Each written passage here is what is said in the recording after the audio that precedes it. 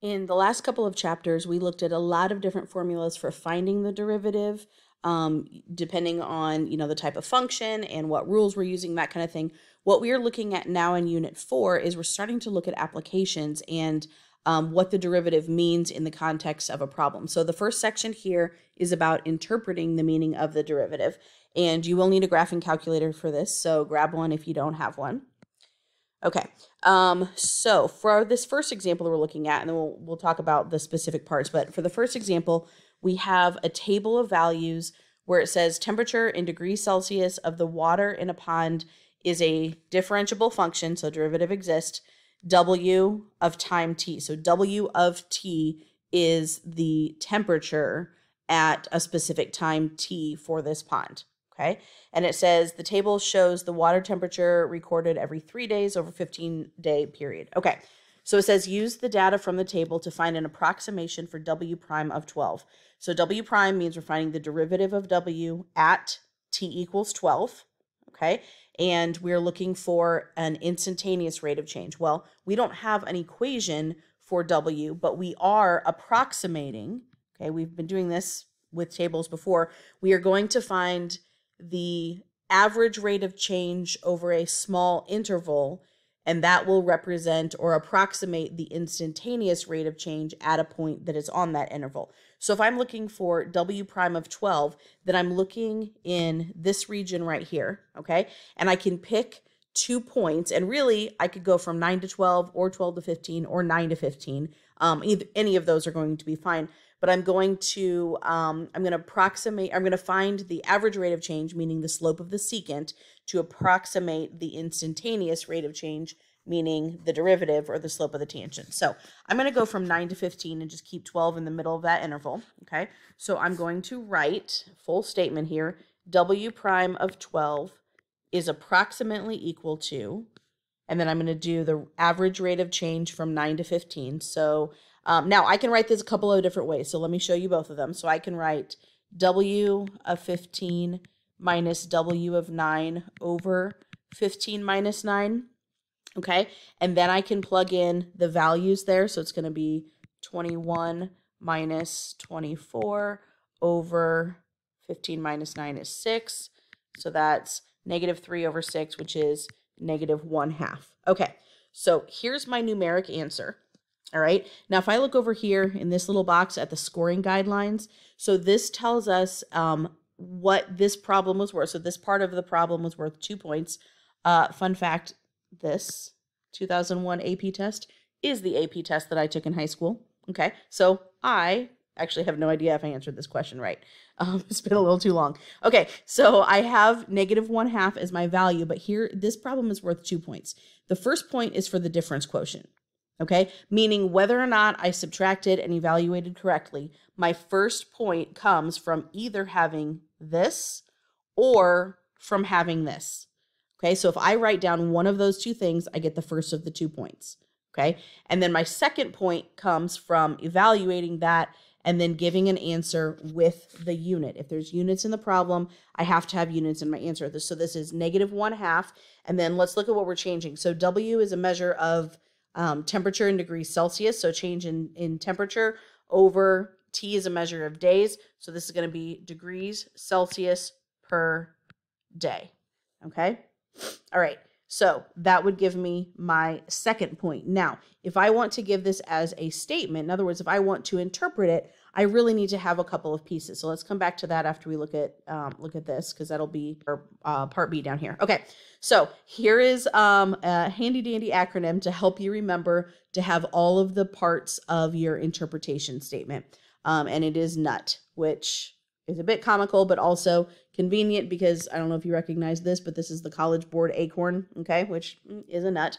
Okay, so here, this is to help us remember to have all of the pieces when we interpret a derivative statement, okay? So the N means that we need to have a noun and the number that goes with that, okay? So in other words, the subject of the problem and numerical value. In this case, it's going to be the change in the, temperature, okay?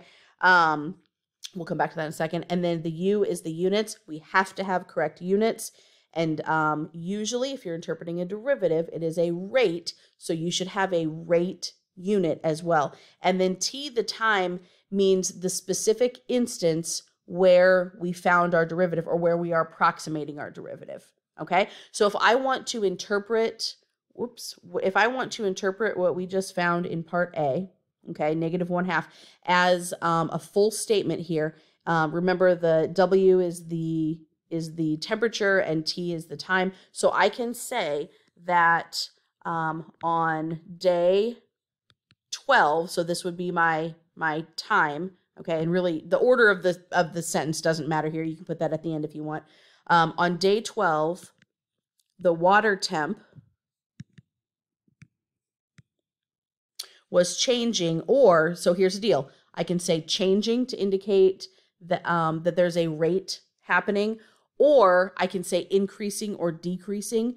If I say increasing or decreasing, I need to make sure the sign of my answer, which in this case is negative, makes sense in an English context here. So I'm going to say the water temperature was decreasing by 1/2 of a degree Celsius per day. Okay, so I've got my correct unit in here, the degrees Celsius per day. My noun is that the water temp is decreasing by 1/2, and my time is day 12. Now, if I said decreasing by -1/2 degrees Celsius per day, that would be incorrect, because if you're decreasing by a negative amount, that is increasing. Okay. Also, sorry if you're hearing whining, that's my dog. Zero, stop. And I could also say it's changing by -1/2, and that would be fine. Well, here we have on a certain workday, the rate, which is G of T in tons per hour. So this is already a rate function, okay, at which unprocessed gravel arrives at a gravel processing plant is modeled by this. T is measured in hours, and it's over the time 0 to 8. At the beginning of the workday, which is T equals 0, the plant has 500 tons of unprocessed gravel. So this is an initial amount. May or may not be important, probably not for this part. During the hours of operation, the plant processed gravel at a constant rate of 100 tons. So that's the rate that the gravel is being processed, but we are looking at the G function, which is the rate that the gravel is coming into the plant, okay? So we're looking for G prime of 5. So G prime of 5 is going to be a rate of change of a rate, okay? So keep that in mind, and we're going to pay attention to units to make sure our answer units are correct.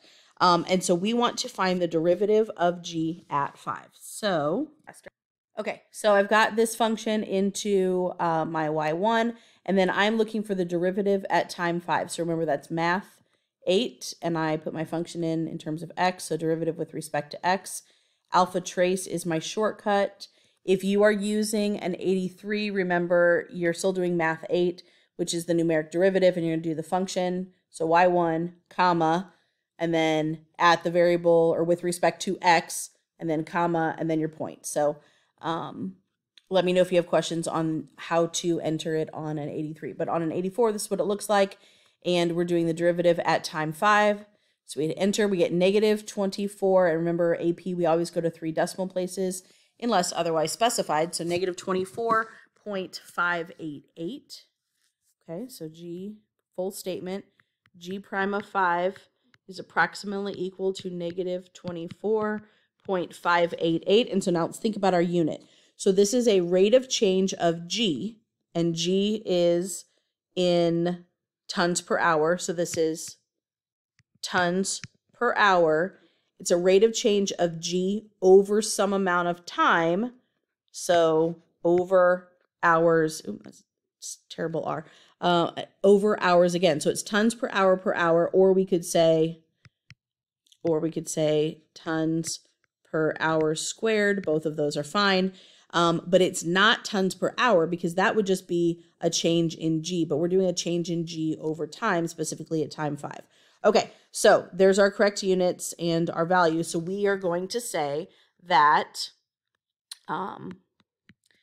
at 5 hours after the plant opens, and again, your wording can be different as long as you have the noun and the number the correct unit and the time at which it's occurring. So at 5 hours after the plant opens, the rate that gravel is arriving is, and again, this is negative, so I'm going to say decreasing by 24.588 tons per square hour. Okay. And I do have a rate of change of rate. So I'm saying that the rate is decreasing. So that's a rate of change of rate, which is what we have. Okay. And then for this last one here, we have wind chill and temperature, which is degrees Fahrenheit that a human feel. Okay. Let me read that again.